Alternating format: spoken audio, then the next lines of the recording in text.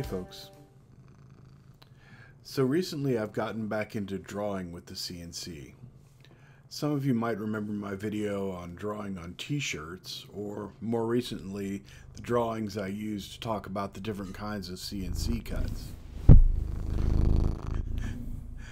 Most of us likely started out with the Hello World project, where you attach a Sharpie to the spindle and make the Shapeoko logo. When I got my Shapeoko 4, I had so much more room to play with, and one of the things I wanted to try was large format drawing.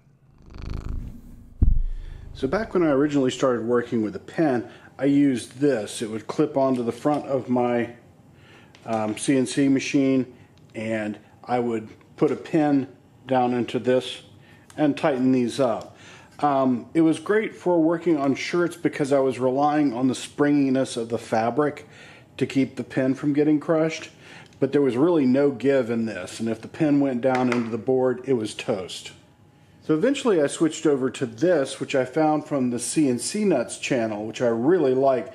It's got a very steampunk aesthetic to it, which appeals to me, and you had, in my case, a spring and some spacers in there, and that held the pen in place. And you use these little tiny pins, right? And things went together like this. The spring gave you some play in here. There were a couple of things though that I wasn't real thrilled about with it, and the main one is that I had to use these really tiny Sharpies, and they're just not available in as many colors as the big ones are. So I really kind of wanted something that would use the big ones. And I also didn't like the fact that even with the spring in there, this seemed to just place a lot of pressure on the tip of the pen. And you'll notice the tip gets blunted really quickly. The advantage of this is that it actually mounted inside the spindle. So that way I knew that whatever pattern I was tracing, if I followed up and reset X and Y, kept X and Y the same, when I followed up with my bit, I should get the exact same trace. So that was definitely an advantage for this. But like I said, the small pins and the inability to have, different colored ink was kind of a big one for me.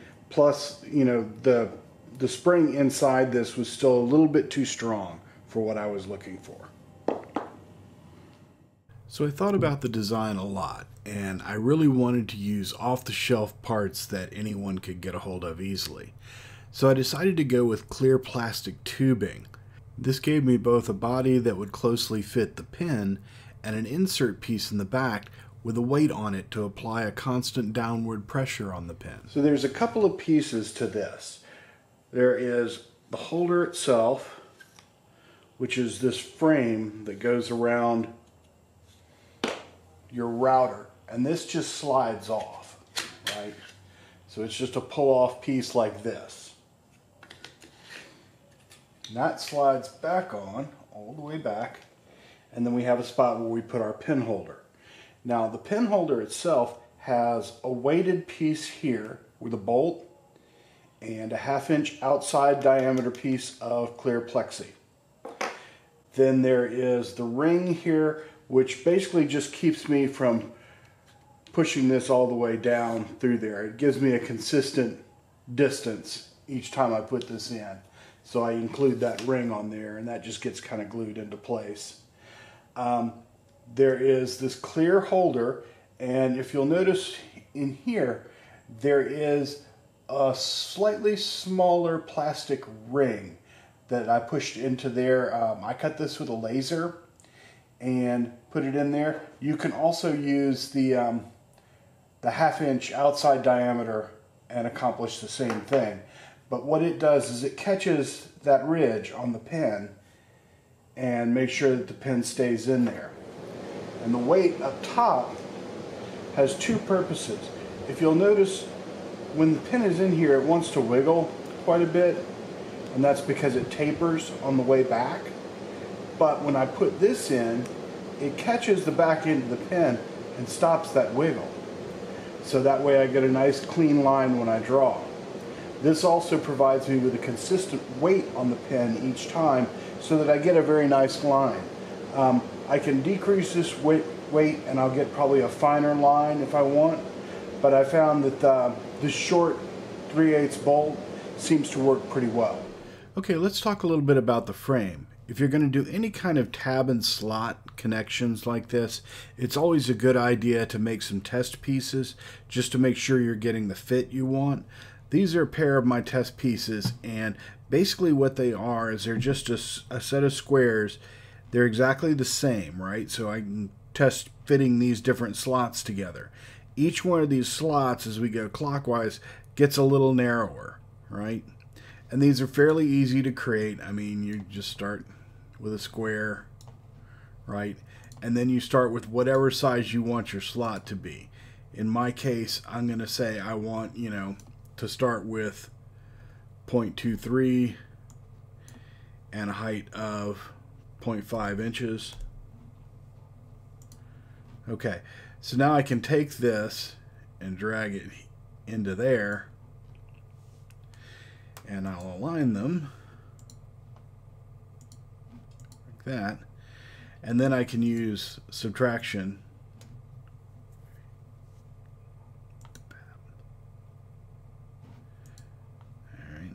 get that little guy out of the way. Right? So now I've got my slot. And then I can take him and just make him smaller to make my next slot, turn it around, put it over here, and so on and so forth. Okay, so the main thing you want to remember with this is when you're going to cut out your test pieces on this, make sure that you're using the exact same piece of plywood that you're going to be cutting your real piece out of. Because as we all remember, plywood is made out of lies. The thickness is going to fool you every time. So we want our tests to be exactly the same as our initial pieces. Okay, let's take a look at what we have here before I pull them out. I use these little marks here. They're only about halfway through. They're in case one of these comes loose. That way at least I have some idea of where that should be. Then I go through, before I even pull these loose from the board, and just for my own sanity's sake, 1, 2, 3, 4, and again through 4, so that I know each one of these gets progressively smaller, narrower. So I want to make sure I'm lining up same to same and I'm not putting the 2 with the 3 or something like that. So that's always a good idea when you do something like these. You don't even necessarily have to do them anywhere near this big. I just did them this big because I thought it would be easier for you guys to see what's going on. Okay, so we have our 2 pieces now, and I'm going to try the ones together first. Let's see how, oh yeah. So those slide together pretty good, and they're still fairly easy to pull apart. So that's not bad. That's a good thing to know, because there are going to be some situations where you don't want to use glue and you want to be able to take things apart and not shoot them across the garage. But for something like this, I'm going to want a little bit tighter fit. So I'm going to try this 2 here and see what that's like. And I can take that and do a little bit of convincing.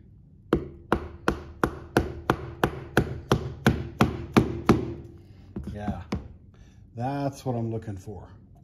So that right there is a nice tight fit. It is not going anywhere. Once that's together, it's together. I'm going to have to beat it apart with a hammer.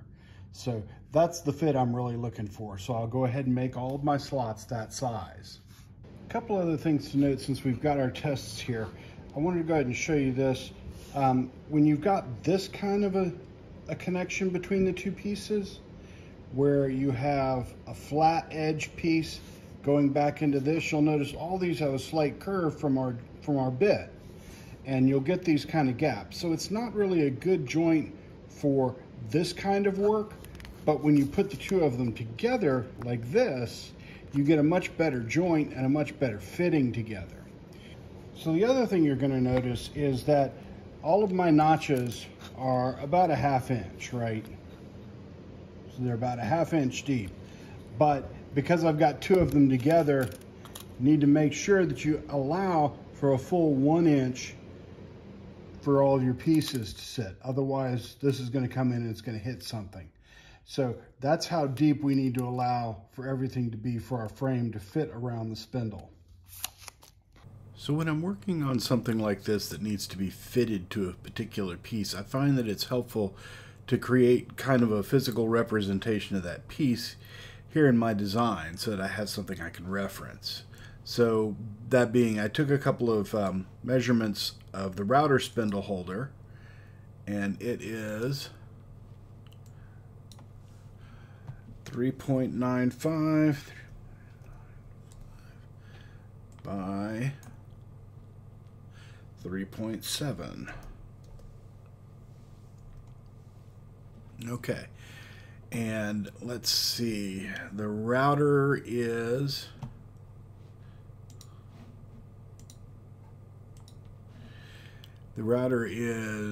about 3 inches, 3.1. So let's do 1.55. All right, and it sits back about 0.43 from the front. So I'm going to make myself a little spacer here. Height of 0.43, right? And then I'm going to align him and him.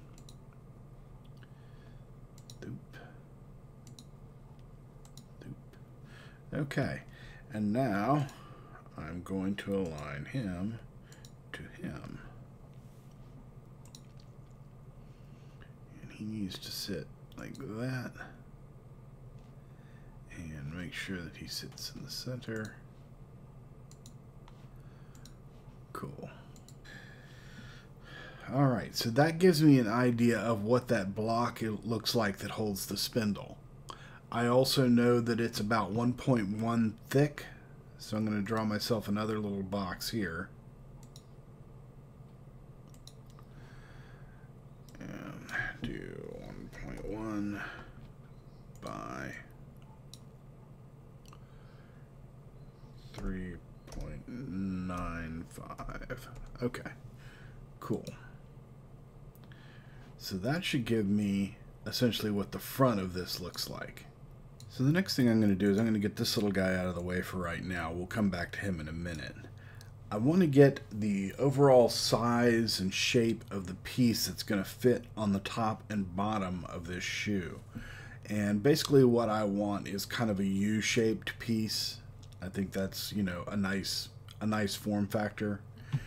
And it needs to come out 1 inch on this side and 1 inch on this side to allow for the slots to fit correctly.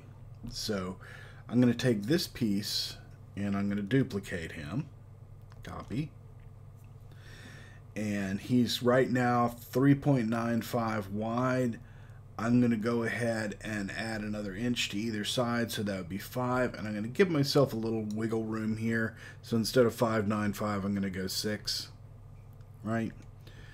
So now that gives me kind of the overall width of the piece, and I can align that to the midpoints there. I also want like a rounded front to it, so I'm going to make myself a circle, and I'm going to set my circle size to a radius of 3. So that will give me a 6-inch circle. And I'm going to go ahead and pull this guy over here and snap him to, let's find the midpoint on this guy. Okay, so that node right there, I can grab that and snap him right there. Okay, cool. So now I've got those two pieces. I'm going to select both of them and I'm going to union them. This one, Boolean union. Okay, now I've got my basic piece. Grab my midpoint here and put it back on the midpoint there. Cool. So now I've got a basic idea of my shape. This is a little bit far in front for what I want, so I'm going to take it and I'm going to use my arrow keys to jog this back a little bit. And I think that'll give me closer to what I want. So our overall piece size looks good, but we need to trim it back so that it sits flush with this top here, because otherwise it's going to try and sit too far back. So what I'm going to do is I'm going to go ahead and create a new rectangle. right? And you'll notice that I set the line so that it comes down right here. I'm going to take this piece, select it first. I'm going to select this guy second, so he's got the dotted line around him. And then I'm going to subtract. Whap. So now, move him out of the way. And you see I've got everything aligned with the back end. Message for you, son. Okay. New email from future me. This could be important. 1 second. Okay, pick up some more wine. Don't read the news. That makes sense, makes sense. Oh, okay. So future me has reminded me that the first time I do this, I screw it up horribly because I forgot that my dust shoe actually sits a little bit in front of this space right here, and I need to take an additional 3/4 of an inch off of this. So I'm going to grab my rectangle again from up here, and I'm going to make him exactly 3/4 tall. 7, 5. Wham. So now he's 3/4 tall. So now I can grab this node, come here, lock him to that node there, move my line over a bit. Okay, now I should be able to grab him second. I keep gendering my pieces. Why am I doing that? Okay, so again, he's got the subtraction pieces around here. I hit subtract. Okay, and now I've got a better idea of what my piece should look like, right? So this is going to be my basic piece. The next thing I need to do is get this hole for the router in there. I'm going to copy this and move him out of the way for just a second. So he is 1.55 radius, which means he's 3.1. So I need to do a rectangle that is 3.1 wide. I don't really care how long it is. So I'm going to grab my node, come up here, lock it to that node. I'm going to grab these two pieces and union them. Okay, so now I can grab my midpoint here, lock him to a midpoint on that. It doesn't want to lock. Alright, I will just do an align then. Let's grab this guy second. So we're going to align him center-wise, and then we're going to align him to the bottom of this guy. Okay, so now these two pieces are aligned, and I can come back here and I can select this, and I can select him, so he's got the minuses, and I can subtract. Alright, so now I have my overall shape. This is going to be the shape that I cut out, right? And I need to put my notches in this shape. So, if we go back down here, we remember that we chose number 2 for our notches. And this particular notch right here is 0.21 wide. So I'm going to go ahead and create myself a couple of rectangles that are 2.1 wide by a 1/2 inch long. So height 2.1, width 0.5. Alright, so these represent my notches, and I'm going to take my midpoint here and I'm going to drag it onto that, and then I'll probably need to align it a little better, but I want one there, copy, and one about right there, and then I want them on the same way on the other side. So let's grab those, copy, grab the midpoint, drag them over here. Seems to be about right. Okay, so I'm going to take those and I'm going to align them to the outside of this, like that. And I'm going to take these two guys, doing it again, and align them to this. Alright, excellent. Okay, so now I want to subtract these out. Before I do that, I'm going to probably add some more slots here, so let me duplicate these just to make sure I've got one. That's just kind of out of the way. Alright, so let's do this one at a time. Grab that. Subtract. Boom.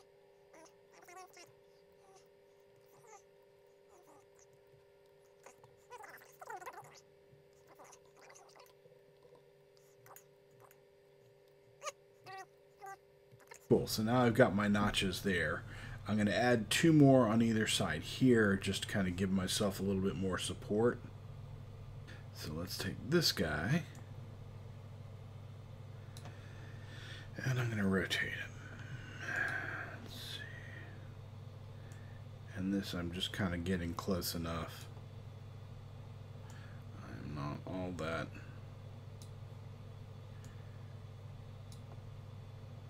persnickety about where he sits. Cool. So that one goes right there. And I'm going to copy. I'm going to flip him. Grab his midpoint. Drag that one over there. Okay. So let's do this. Grab and subtract. Grab and subtract. Okay. So now let's zoom in and delete those guys and see if I've got what I think I've got. I'm going to have to do a little bit of cleanup, I can tell. Yeah.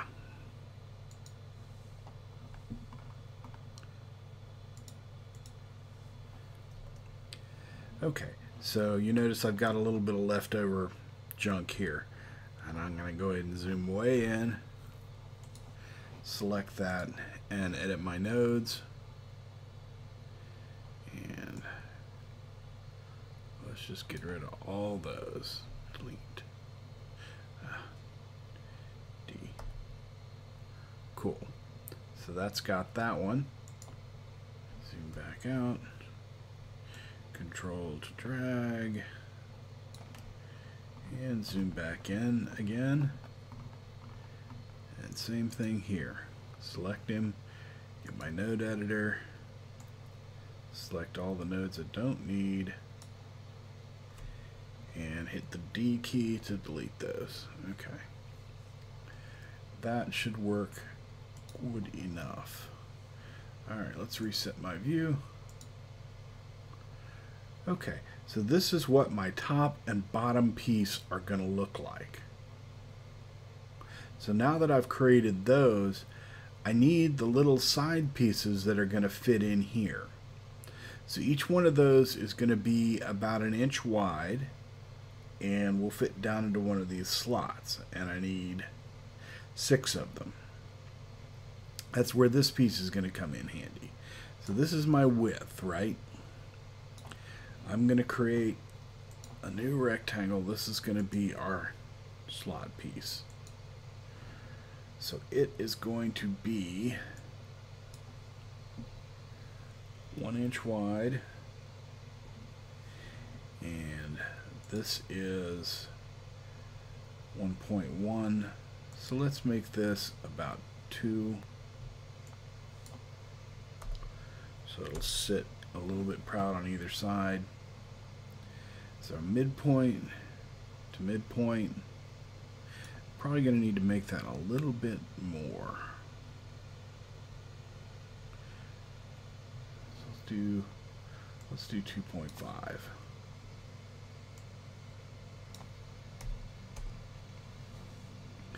Okay, that looks good. So now I'm going to need to make some more of my little notches here. Those were 2.3. Sorry, 2.1. 0.21.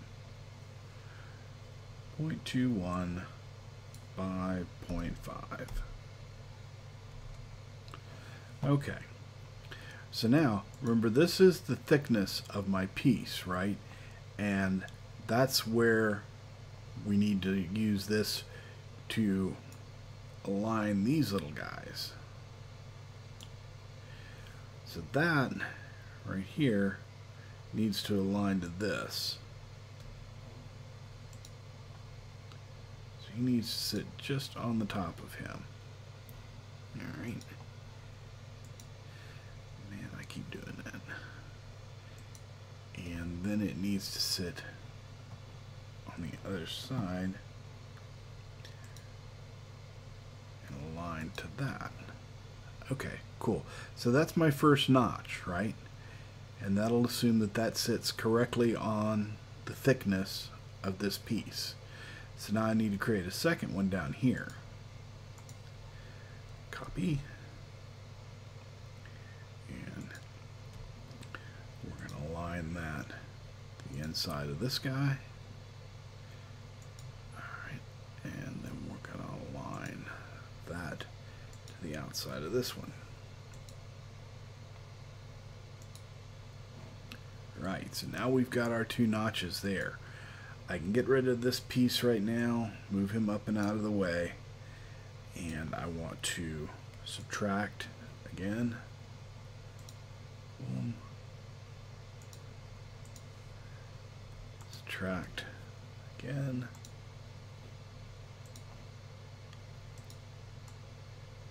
And now I've got my pieces that are going to fit into these sides, and I'm going to need 6 of those.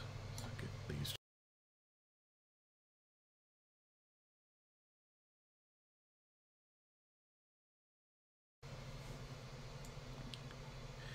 Alright, so these are all of my tab pieces here, and I need a second one of these for the bottom. First I'm going to select this and get that out of the way. Up this way. Okay, so I need this duplicated. Move him over. Copy.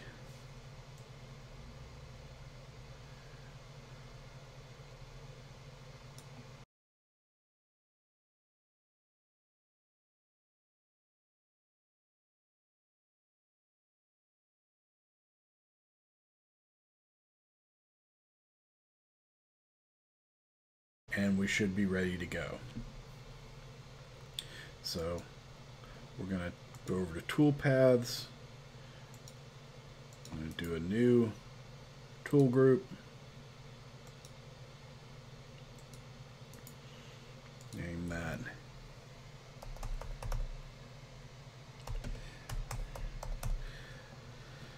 okay. And I'm going to select all of these guys.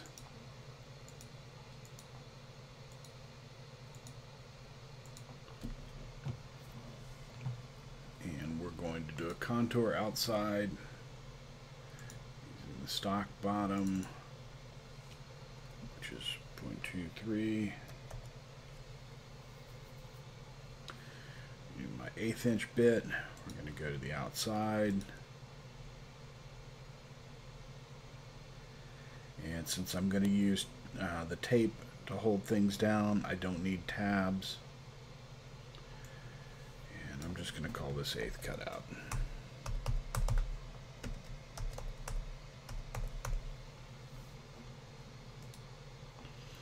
Alright, next export my G-code and we should be good to go.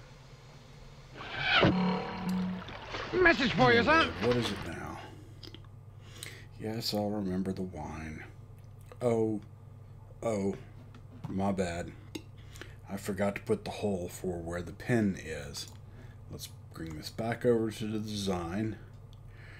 Alright, okay, the hole for the pen is 0.63 diameter, which is not radius. Radius is different. So, 0.315. Alright, so that is the hole for our pen, and it needs to be on both of these. So, I'm going to grab this and select this guy, and we're going to align him to the center and then align him to the very front. I'm going to do the same thing over here. Copy, to the center of him, and then align to the front. Okay, so now I've got these in the exact same place. I'm going to select both of them, and then I'm going to use my arrow keys to nudge them up until I've got it in a spot that I like. That should keep it off the router, and the other piece, let's nudge it just a hair down. Use the shift key and I can do smaller increments. That's about where I want. So now that should still be the same measurement on both of those. Now all I need to do is the tool path to cut out to the inside of this. Switch over to our tool paths, and I'm going to add a new contour, still the 1/8 inch bit inside left, and we're going to go down 2-3 to the stock bottom.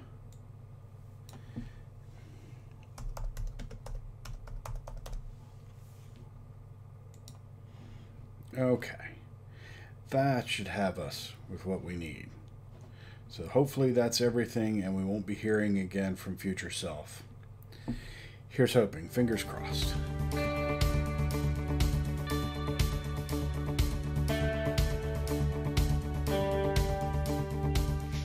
Okay, so we've got all our pieces cut out, and now it's a matter of just popping everything apart and seeing how well it all fits together.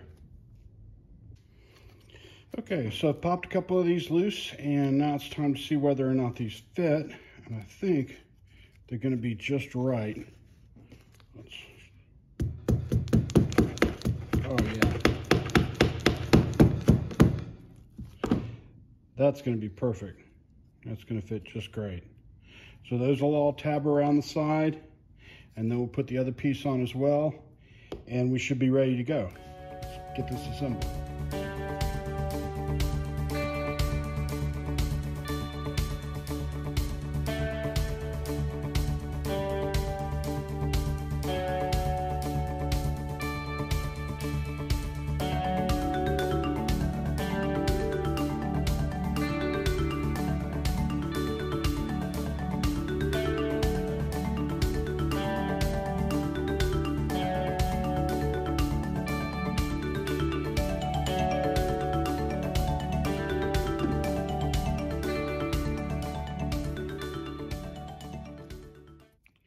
Okay, and as you can see, that creates an incredibly strong and solid piece. That sucker is not going anywhere. And now we got to do is see if it fits and make sure that our pen fits where we want it to. Okay, so now we need to see if our frame fits. I did a little bit of fiddling with a wood rasp just to go ahead and make things a little bit easier to slide on and off. You may have to do some adjusting with it, but right now, after I made my adjustments, this slides on like that, and it's nice and firm in that I can take it back off again, but it's not going to slide around on me once the machine starts going. So now what we need to do is fit our pen and make sure that the tube for the pen fits where we need it to. So basically this is what we want. We want that plastic piece to sit down about 1 inch or 1/2 inch below where that coupling is. And then all I'm going to do is come up here and I'm going to mark it with a Sharpie. If I can show you what I'm doing. Give myself a little bit of room, and that way I can fit my spacer in here, and that should give me everything I need. Okay, so now that we've got our 1/2 inch inside diameter tube, this is what's going to fit our pen. We need something that'll stop it from sliding all the way through. So now, as you can see, the 1/2 inch inside diameter and 1/2 inch outside diameter are pretty tight fit. So what I like to do with that small piece is I'll get it started right here like this so that it's part of the way in, and then I'll go ahead and put some super glue on it to go ahead and push it back all the way, and that'll be our pen stop. Now, since the super glue sets fairly fast, you want to do this fairly quickly, which is one of the reasons why I've sort of preset this, right? So let's put that in, set it straight down, and now I've got that one piece inside the other. All right, and that's going to form the lip that'll stop our pen. So let's go ahead and let that dry, and then we'll come back and finish the rest of it. Okay, so now we want to test with our Sharpie, and this is just an old one that I've got. We'll slide that in there, and you notice that ring catches it, and I've still got a nice 1/4 of an inch of play there. That'll give me plenty to go ahead and mark, so that shouldn't be any problem at all. And that should be able to move up and down freely, and that's good. Now, what we need next is we need another piece of this 1/2 inch outside diameter, and you want to make sure that these ends are really clean, because you want this to be able to move freely, right? And we're going to cut the next piece and come down, capture the end of that pin, and I'm going to give myself about a 1/2 inch of space up here, and then we'll put our bolt down inside. So I want to go ahead and cut right here. Unfortunately, the pin that I mark with is also the one that's in the holder, so I'll figure it out. So we'll go ahead and make our cut right there, and then we'll put our bolt in. Okay, now that we've got our short piece cut, we're just going to take a 3/4 bolt and we're going to glue it in here. All this is a weight that'll keep a constant downward pressure on the pin, and you can use whatever you want, fishing weights if you got them. I'm going to go ahead and slather a little bit of glue on that, and then we'll go ahead and put that in there, give it a couple of spins and let it dry, sitting like that. Okay, now we want to fit our pin holder in here, and you can probably sand these a little bit just to make sure that this isn't, too terribly tight. You want some play in it. You don't want it to just drop through, but you want a little bit of play in it. So set this to where it's still below your chuck collet. And then I make like a little donut here that fits on this. And it goes down and sits like that. And I will then glue that into place so that I come a consistent depth each time. Push that down just a hair. All right. And then when I'm ready to do things, I can just put my pin in, put my weight in, and I'm ready to go. Now you can see that this pin has about a 1/4 of an inch of play, which is fine. That's really all you need for drawing like this. But just don't get so caught up that you smash this into the surface, because that's going to break, and that's not cool.